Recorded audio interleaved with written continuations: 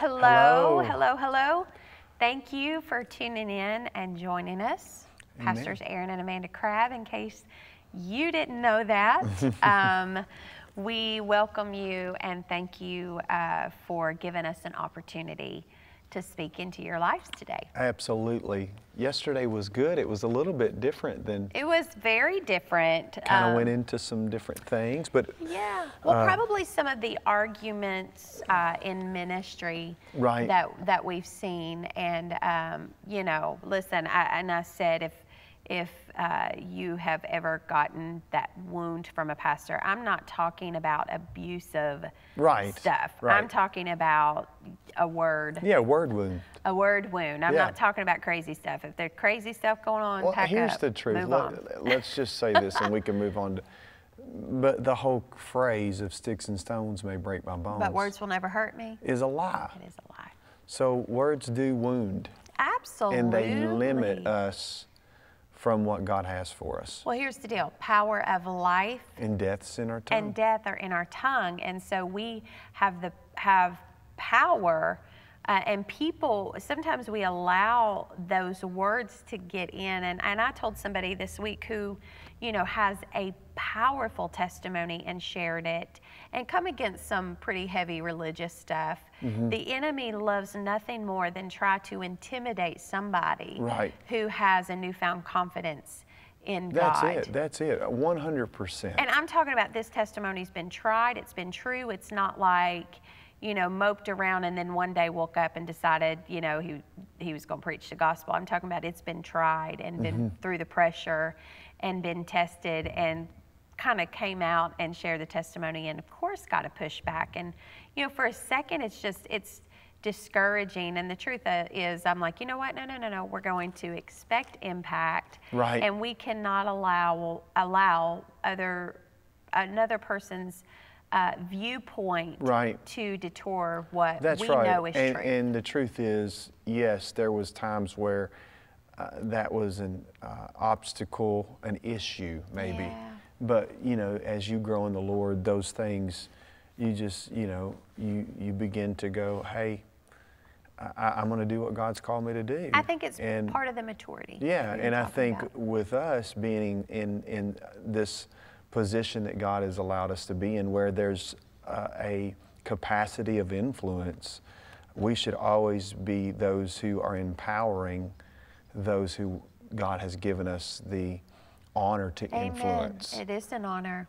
You know, because He can take it away just as much, just as sure as He gives it. Yeah. So that's. I think you learn lessons from the processes of your life, so that God can use.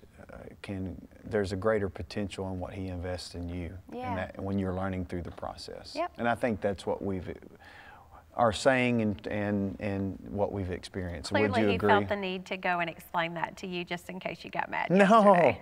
not at all. I sense it. So then let's talk about the prayer of repentance. Let's talk about David in Psalms 51. And this is one of my absolute favorites. I could read this whole chapter. Have mercy on me, O God, according to your loving kindness, according to the multitude of your tender mercies. Blot out my transgressions. Wash me thoroughly from my iniquity and cleanse me from my sin. For I acknowledge my transgressions, and my sin is always before me. Against you, you only have I sinned and done this evil in your sight, that you may be found just when you speak and blameless when you judge. Behold, I was brought forth in iniquity, and in sin my mother conceived me. Behold, you desire truth in the inward parts, and in the hidden part you will make me to know wisdom. Purge me with hyssop, and I shall be clean. Wash me, and I shall be whiter than snow. Make me hear joy and gladness, that the bones you have broken may rejoice. Hide your face from my sins and blot out all my iniquities. Create in me a clean heart, O God, and renew a steadfast Spirit within me. Do not cast me away from your presence, and do not take your Holy Spirit from me. And I love this. Restore to me the joy of your salvation, and uphold me by your generous spirit. Then I will teach transgressors your ways, and sinners shall be converted to you. So let's just stop right there. Yeah. First, it was a cry out to God, acknowledging possibly where out of a wrong spirit he did some things. Right, have mercy on me. Have mercy, purge me. Let me see, because you desire truth in the inward parts of me. The Lord desires truth in the inward things of our being. Amen. Wash me, cleanse me, and in all of this, take everything else away. Do not take your presence from me. And then this right here, restore to me the joy of your salvation. If you do not have joy in being a Christian, if you don't have joy in serving the Lord, if you don't have joy in the ministry, you cannot lead anybody else to salvation. And that's the truth. That's what we were talking about yesterday. So good. Having to overcome and just push it aside, because you cannot fully operate in what God, listen, mark it, are not leading anybody to Jesus when you are so full of bitterness and depression, right, and of a sad, broken place. Right, truthfully. right. He's saying, restore. Look, these bones in brokenness are not rejoicing. Somehow piece them back together and let me rejoice. Restore to me the joy of your salvation. Let me be happy to just know you again. Right, right. To hear your voice again. Let me just be happy. Don't let me try to fix everything else. Restore the joy and uphold me by your generous spirit. Then, say then, I will teach sinners your way. We cannot be teaching anybody anything until we have first gone through this process that David has just done. Well, and we keep, we go back to the reality is it's in his presence that his fullness is found. That's right. And that's what he says here, created me a clean heart, O God, and renew a steadfast spirit, a rightful spirit within me. The only way that that's even obtainable is to be near him, to be close to him. The fullness is in the closeness. Ooh. Then I will teach transgressors your way, and sinners shall be converted to you. Yep. And a lot of people say you catch more flies with honey, and that's not saying that everything is perfect. It's saying that even in persecution, in trial, in perilous times, in words being spoken to you, and every turn telling you what you're not called to do, be joyful in affliction. Right. Rejoice in it. Because it's in those moments that sinners are converted. Right. That's it. Deliver me from the guilt of bloodshed, O God, the God of my salvation, and my tongue shall sing aloud of your righteousness. O Lord, open my lips. There we go, talking about our mouth praising the Lord or cursing. And my mouth shall show forth your praise, for you do not desire sacrifice, or else I would give it. You do not delight in burnt offerings. The sacrifices of God are a broken spirit, a broken and contrite heart. These, O God, you will not despise. Do good in your good pleasure to Zion. Build the walls of Jerusalem. Then you shall be pleased with the sacrifices of righteousness, with burnt offerings and whole burnt offerings. Then they shall offer bulls on your altar. So he's saying, just cleanse me, God. Right. Listen, if I went and laid down the sacrifice of an animal, that's not what you're asking for. You want me to be broken for the things of your presence, the thought of being without you. I'm not broken and turning into bitterness. I'm broken and putting my life in your hands. Right. Revelation 4:11. I preached this sermon a while back. It's been, gosh, it's been a while back. The one coming up higher. Remember that one? Revelation 4. And after these things, I looked, and behold, a door standing open in heaven. And the first voice which I heard was like a trumpet speaking with me, saying, "Come up here, and I will show you things which must take place after this." And if you read in Revelation 4, you will see it talking about all of the things that's around His throne, in His presence, the majestic ways of Him, the fullness of who He is, and it talks about the rainbow. The 4 creatures. It talks about the 7 spirits of God, and those 7 spirits are His wisdom, His counsel, His knowledge, the Spirit of the Lord, the fear of the Lord, His might, and His understanding. Verse 5 says, "From this throne proceeded lightning, thunderings, and voices. 7 lamps of fire were burning before the throne, which are the 7 spirits of God." And this is the activation of God. This is the fullness of His Holy Spirit. But we can only understand the fullness of His Holy Spirit as we are dwelling with Him, as we're communing with Him, as we're in relationship with Him. And David understands that it's in that broken place that he activates and opens up that door.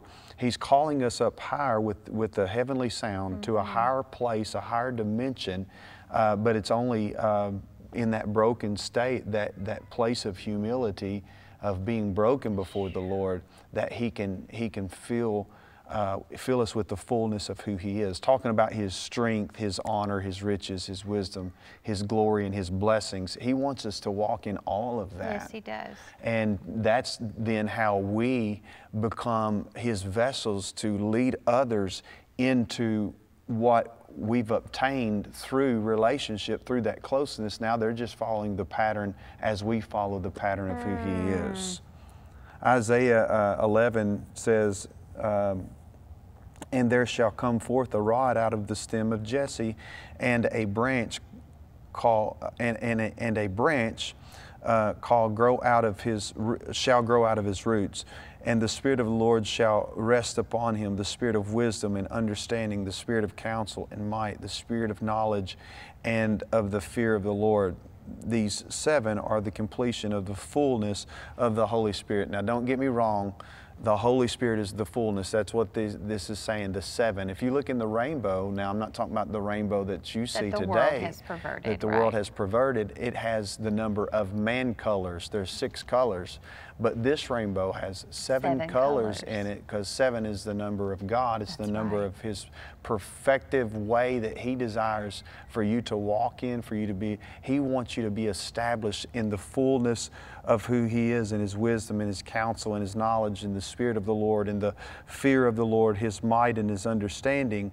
And for our God is a consuming fire. And so when we're walking in this way, we can see that His fire is purging us, but also it's activating us at the same time. So it's David understood. I believe David understood the ways of the Lord. Sure. And he knew how to get the fullness of who He was.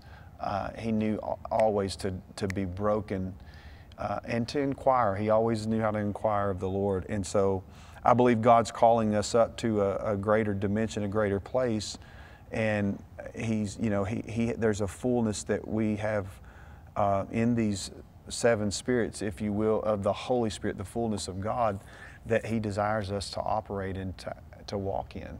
Well, there's Psalms 51 is David's heart cry to the Lord right after Nathan the prophet came to him and basically told him, you've just really messed up. And here David is the king. And Nathan the prophet came and gave him a word. And this right after David's sin with Bathsheba. And we know the story. Like, Bathsheba gets pregnant. He tries to manipulate it and brings Uriah in from the battle, convinces him, hey, go sleep with your wife. Right. He's like, I can't. Right. And then he is sent, I believe his name is Uriah, is sent to the front line of battle. And so David's heart here, I mean, he's got blood shed on his hands. He has just committed adultery and probably, you know, is basically just being told, you will forfeit being able to rebuild the temple. Wow. You will have no hand in it. Right. You might have the vision, your hand will not be put to it. Right. And so this broken place, okay, God, wow. Here's what we need to know today. Sin has consequences. Yes, it does. Sin has consequences, and you said that on Sunday, and it's so true. Sin has consequences. Right. And I don't know if you have ever sinned and live with that moment of, oh. And so instead of David getting prideful and going, well, I'm the king here and I can do whatever I want. Right. He was like, wow, I have really messed up. Sure, there's consequences Search me, to our God. sin. There was 70,000 men that died because he chose to number the men. God says, watch this, I'll take away what's most important to you so that you can see what should be most important. Right. Well, to you. and that's the thing. You know? So missing the opportunity to be able to build the temple. And we know God restored because Bathsheba and David went on to have Solomon. Right. Who built the temple for God. Right. And so David's lineage, and we said that he had a lineage, but even there were limitations in David's life. He used that imperfection, even the imperfection, yeah. So that, to me, is a very powerful thing. Absolutely. Knowing the power of God is truly knowing the power of repentance and humbling ourselves before the Lord, asking Him to create in us a clean heart. You know, we were talking about this today, that Paul, you know, there was one portion of Scripture where he says, I'm doing the things that I hate to do in his flesh, you know, and all that. And so many can take that as here's my okay to sin. Okay to here's sin. my okay to do what I want to do. And so we've lived in this such air of greasy grace, but there's also that says, that talks about walking in the Spirit so you will not fulfill the lust of the That's flesh. right. If we walk in the fullness of who God is, That's right. His strength, His wisdom, His counsel, all of those things that was just listed, that's why James says He wants us perfect and complete, lacking nothing. And here's the deal. Yes, you're going to mess up. David messed up. Most people that God used made a mess of things. Yes. And God, because of brokenness and humility and that type of positioning, humbling ourselves as what we've been just declaring over this season, God redeems, restores, He renews. But we have a choice. We have a choice in that moment of, are we going to walk by way of the Spirit? Right. Or are we going to fulfill the lust of our flesh? Because in the moment, you know, fulfilling the lust of our flesh sounds like a wonderful thing, and it might be pleasurable for just a minute. But at the end of it is death, and I feel like this was David's moment of, because maybe you've never sinned, maybe you have never done something that horrific, and you can't even imagine why somebody would do that and how God would even use somebody after that. Right. And here's the first thing to say to that: praise God, we are not God. Right. He is very merciful and He's forgiving. But I believe that the long lineage, clearly this was an avenue that David did not inquire of the Lord. He inquired about going up to battle. He inquired about all of these things. But he saw Bathsheba taking a bath, and the lust of his flesh got a hold of him. And you know, bottom line, and it happened in, you know, the spring of the year. And, you know, here we are. We're in a very strange season, all of us, that we've never been in before. And, you know, where we're in a battle, and it's easy to allow our flesh to speak when, you know, there's other things around us going on, and even in leadership, and we have to be very cautious. But I'm telling you, in this Psalms 51, thank God that David had the fortitude to go, "Woo, I know what you're requiring right now." Mm-hmm. And he humbled himself and he repented, and therefore the pride did not take him out. Right, right. Because sin will either do one of two things, because there are consequences. You will either get prideful and continue in it, right, or you will humble yourself and be broken. That's and the difference in lies between him and Saul. Saul chose to be prideful and to lean into his own ways. But, you know, here's the thing. When God starts a thing, we can be confident in the very thing he's begun. He will finish it. He will finish. You know, he will finish it. However he sees fit to do it, he will finish it.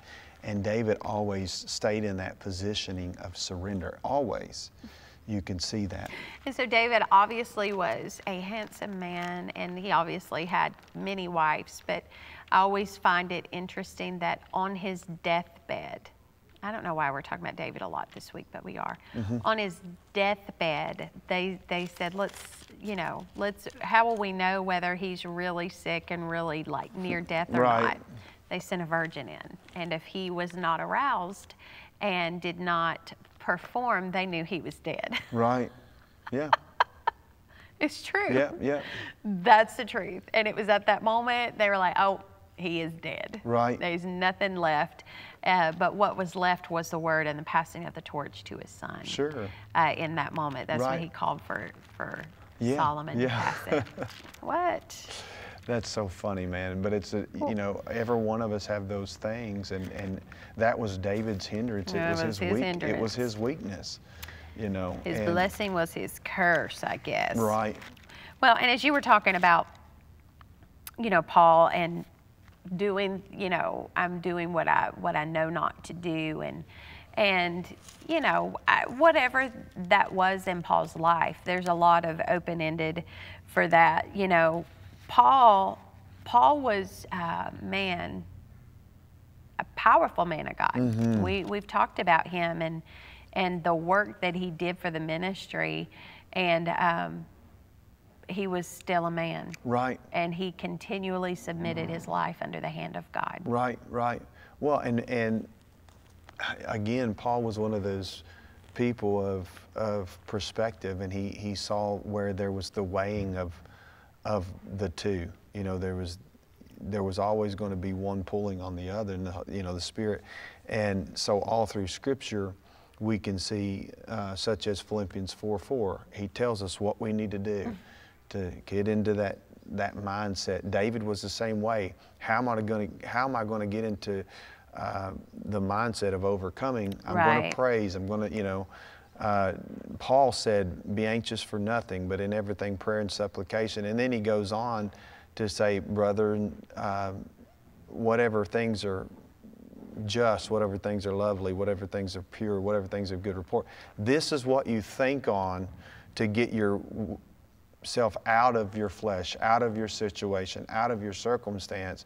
And it is that tug of war of the Spirit and the flesh, and you have to fight. It's a battle within us. Yeah. It's a battle within us, and we choose which side wins. Ain't truthfully, that the truth? We choose what we're going to feed, because what we feed is what we become. Ooh. You know.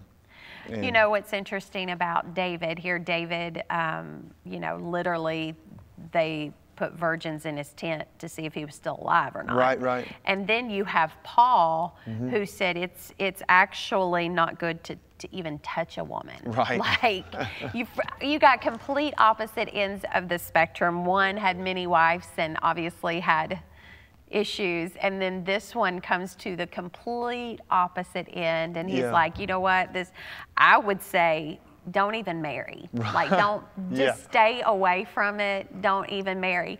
And because yesterday we were talking about Paul and Timothy's, Paul talking to Timothy about women, they want to drive a stake in the ground about that scripture, but they married. Right.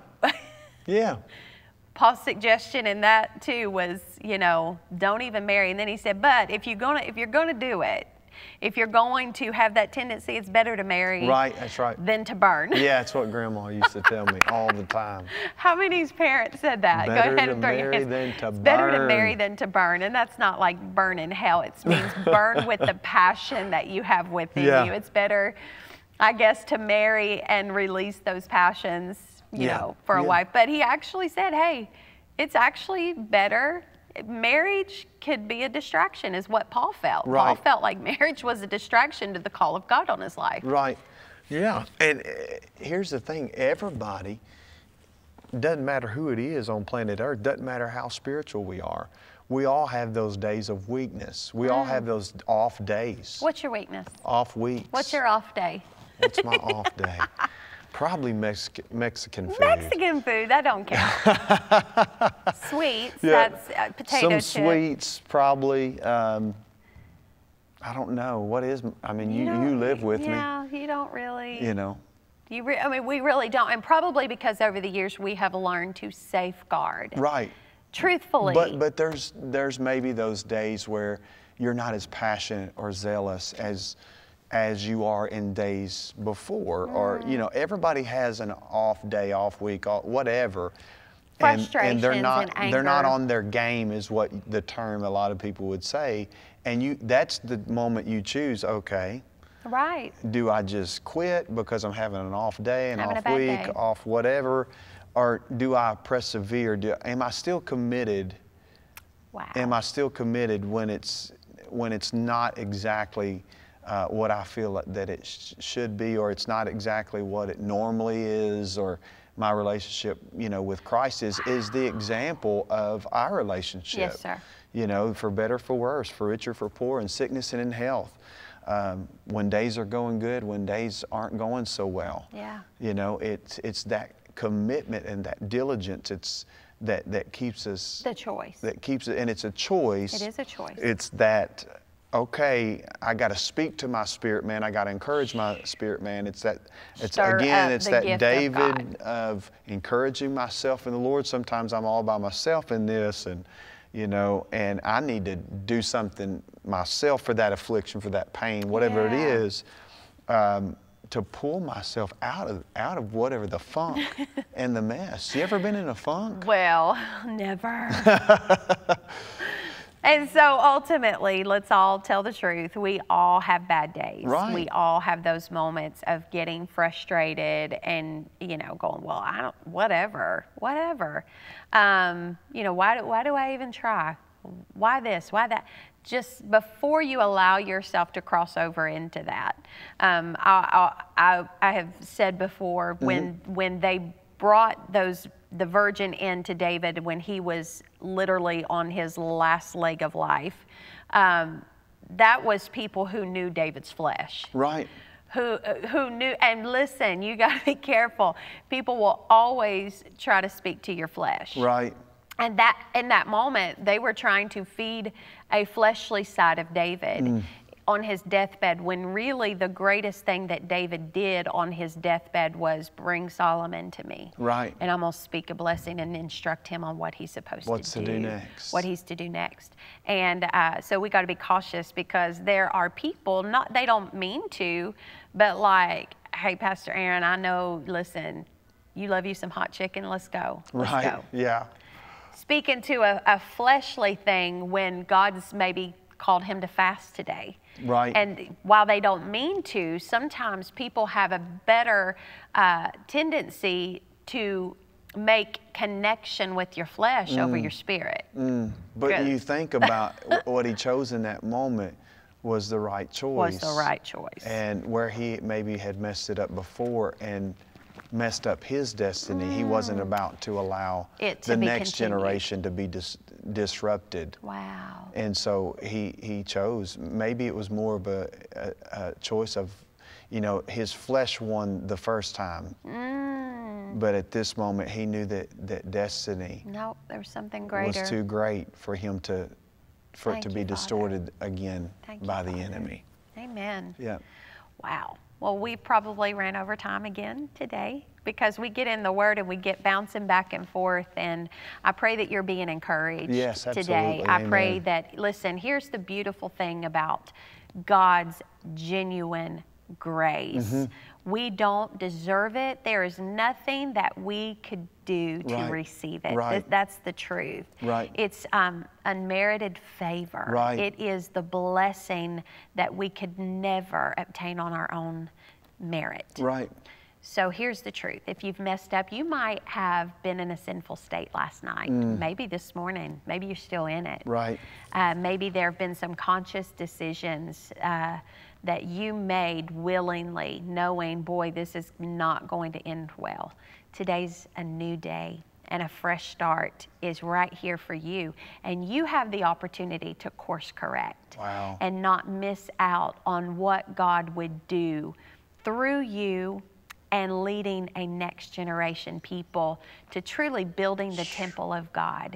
And so I just encourage you for just a moment, let's pray that prayer of repentance that David did in Psalms 51. I encourage you to go read it today. Break it down. Create in me a clean heart and renew a right spirit within me. Search me, O God, and know me. For you desire truth in the inward parts of me, which means the parts that are hidden that I can't even see, but you see it, God. Bring it before me so I can speak to it and cause it to be removed and plead the blood over it. There's grace for you today, but just like David refused to go back to it after he had already messed up, he knew the hell that he lived in this moment. Have you ever sinned and been so guilt-ridden that it feels like death? That you would rather die than face the truth of your sin? Guess what? The best way that you can die is kill that flesh right here and be crucified with Christ and go under the blood of Jesus and say, Father, I've sinned. Forgive me. Forgive me. Wash me. Make me white as snow today. Because he will do it. And then here's the beautiful thing. He wants you to be empowered to go. But he cannot afford that unclean place to be empowered. But he said, restore to me the joy of my salvation, that I may lead sinners to know you. And so that's such a powerful statement, and I know we can't get into that, but restore the joy of my salvation. So many have lost that. They've lost joy now. So if you've lost that, you have no zeal, you have no passion. No passion to tell anybody. You know, and passion will push you into purpose. Look at Hannah. It was the passion of what she did not, what she had, she wasn't aware that she was missing anything. That's right. But when she became aware, she became passionate about what she wanted to obtain. And so maybe there have been many opportunities to where you should have walked in joy and you walked in bitterness and guilt and condemnation and just flat out being mad at the world, when in all reality you were probably mad at yourself because sin brought on all of this stuff. Listen, there's a new chance, a new opportunity, and be restored today. Amen. Restoring hope is not just a title of a church. It literally, it's a mandate from the Lord. Mandate from the Lord. That we would go and restore hope. And part of restoring hope is telling you truth, that we can look inwardly with the lens of the Holy Spirit and be fresh and be new under His covenant and His blood. And His patterns speak. Jesus said, what you see in me, what I do, He said, you do. You do it. Paul said the same thing. But imitate me. What's awesome is, like, you know, Paul had ups and downs. He had, you know, he was flesh. And so we learn from Paul that when we trip, and David, when he tripped, we learn from the patterns of he didn't stay there. Follow on the Lord. He got up. Righteous fall 7 times. He got up. But they get back up. Yeah. That's the beauty that I believe, Winston Churchill said something to the effect of, you know, failure is not, the defining moment. Successes are actually built on many failures. Did you hear me? Success is built on many failures, which Truly, As long as the if you're failure, successful in ministry, it's not because you've not had failures. This church is still standing almost 6 years later, not because we haven't had bad days, but it's because when we had a bad day or someone came and harmed us with their words or accusations and it walked right in our house, it's because we made the choice to get back up again. wow. Successes are built As long as you on don't many failures. allow your failure to become your fatality, you still have a future. You have a future and a hope. You know, and you have a hope and a future when you allow your failure to fuel your future rather than to be your fatality. Come on. You know, there's when you allow your failure to make you better. Yeah. Rather than bitter. Come on. That's it right there in a And, nutshell. yeah. And that's what I was even saying in yesterday's program about the things that have been said to me personally. I could have taken those things, and my flesh wanted to take those things and sit in it. Mm-hmm. But the man of God, who is the head of my life here on this earth, would not let me sit in it. He was not, and thank God for, God knew to put me with somebody who was not going to let me sit in what appeared to be failure because it would have been destruction. Right. Don't allow your failure to be fatal. That's a word for you today. Go tweet that. Yeah, Do not allow your failure to become your fatality. Yeah. We love you. I pray that you would read Psalms 51, read it 100 times today, and that it would become life to you. That if you need to repent, repent. Know that there's grace for you. But the way that we keep moving on is to make daily choices to get back up after a failure. So good. Amen. See you tomorrow. See you tomorrow.